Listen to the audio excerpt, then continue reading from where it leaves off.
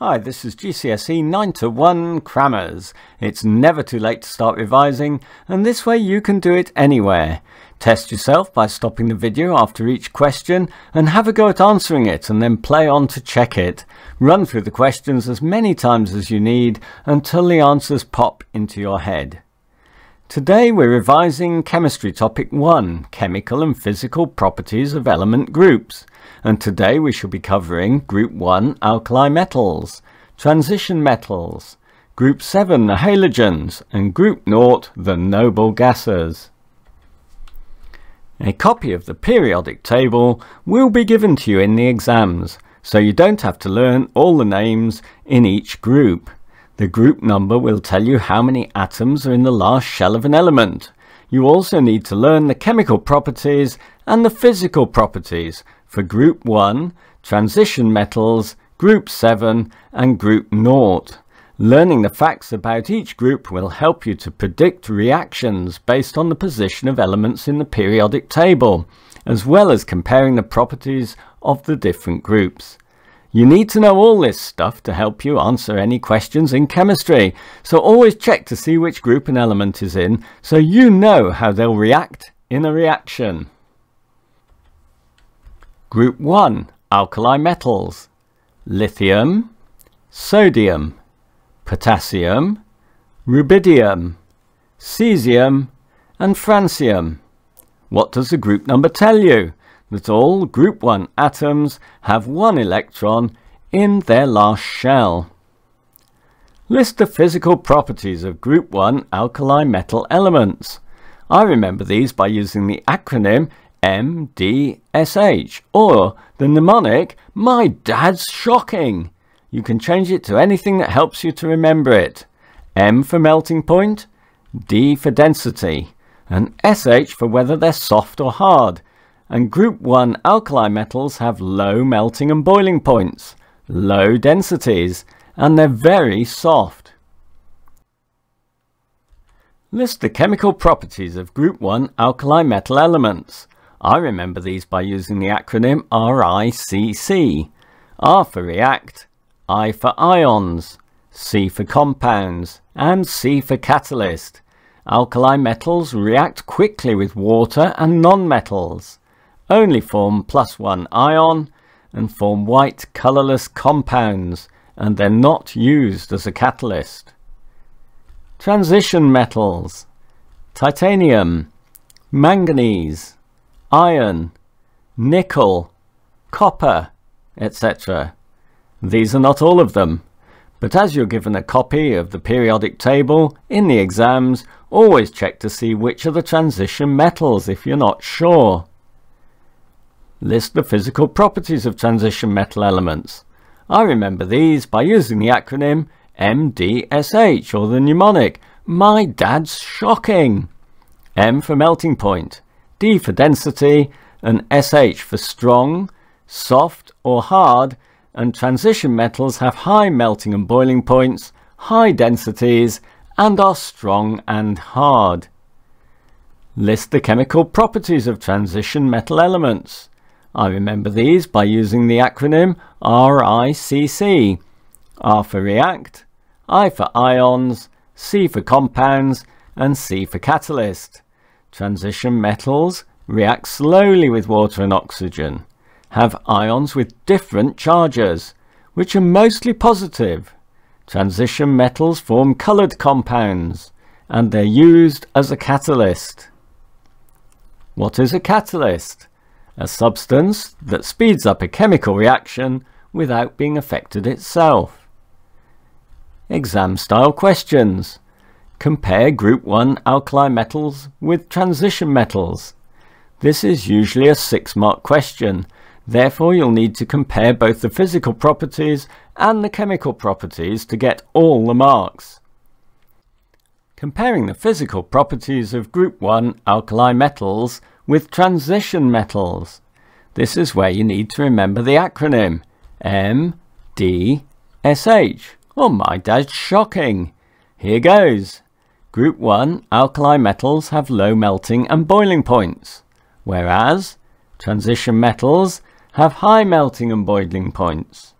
Group 1 alkali metals have low densities, whereas transition metals have high densities. Group 1 alkali metals are very soft, whereas transition metals are strong and hard. Comparing the chemical properties of Group 1 alkali metals with transition metals. This is where you need to remember the acronym RICC.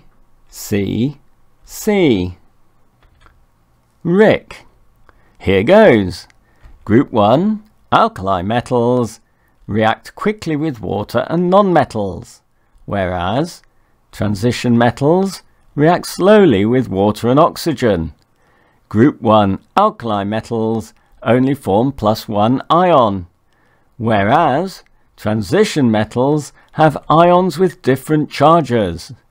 Group 1 alkali metals form white colourless compounds, whereas transition metals form coloured compounds.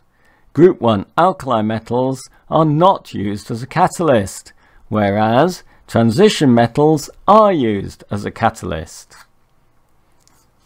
Group 7 halogens. Group 7 halogens: fluorine, chlorine, bromine, iodine, astatine, halogens, all have 7 electrons in their outer shell.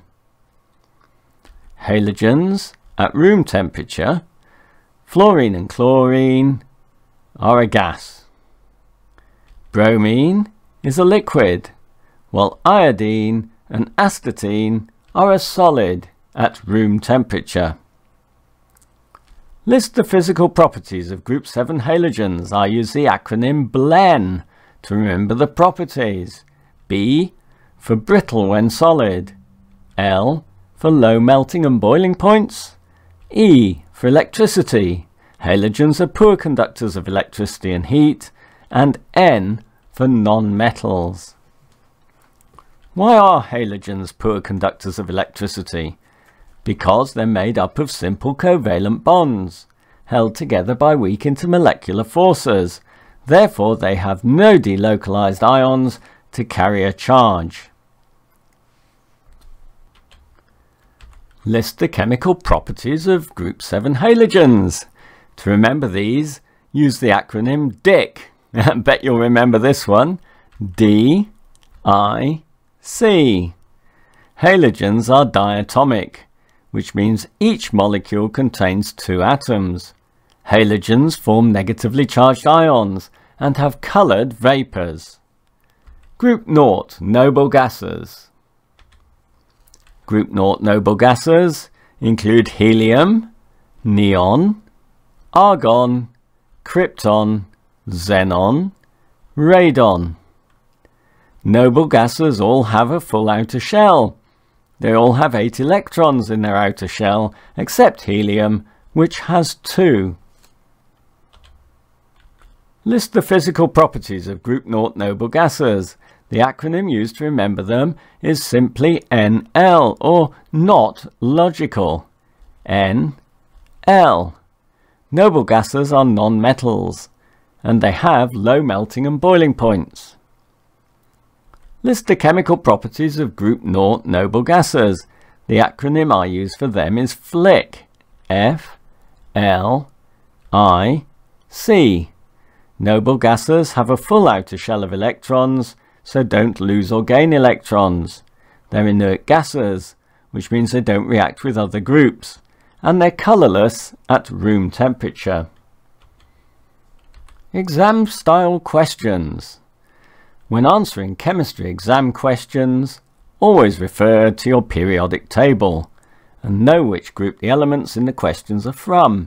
Knowing their properties and trends will help you with your answer. In terms of electrons, why is bromine in Group 7? Because bromine has 7 electrons in its outer shell.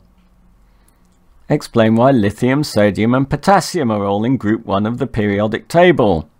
They all have 1 electron in their outer shell, so they have similar properties and react in the same way.